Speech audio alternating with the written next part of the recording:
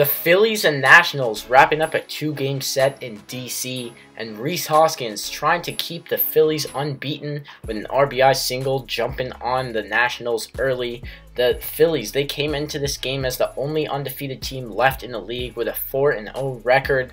Anthony Rendon, he is sending the solo shots into the left field seats in the bottom of the first to make it a 2-1 score.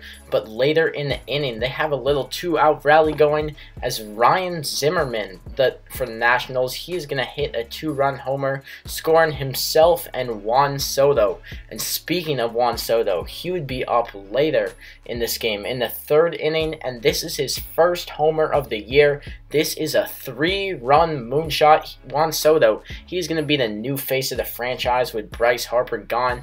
Take another look at this. He went dead center. Juan Soto, he had a very good year last year. This is his first home run, probably of many to come this season. But later in the game, in the 8th inning, 6-4 Nationals lead.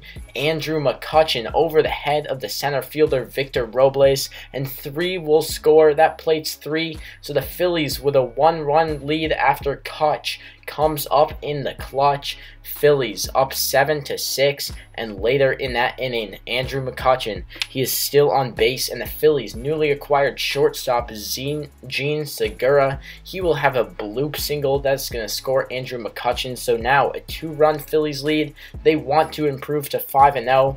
And this is Bryce Harper's second game back in DC, and it was a good one for him. He reached base all 5 times with 2 singles and 3 walks. Not as exciting as his homer last night, but still a good game for him. But they just want to win, as that is all that matters. Now it's an 8-7 game. Adam Eaton, a routine ground ball for the pitcher, but he throws it away. The Nationals catching a huge break.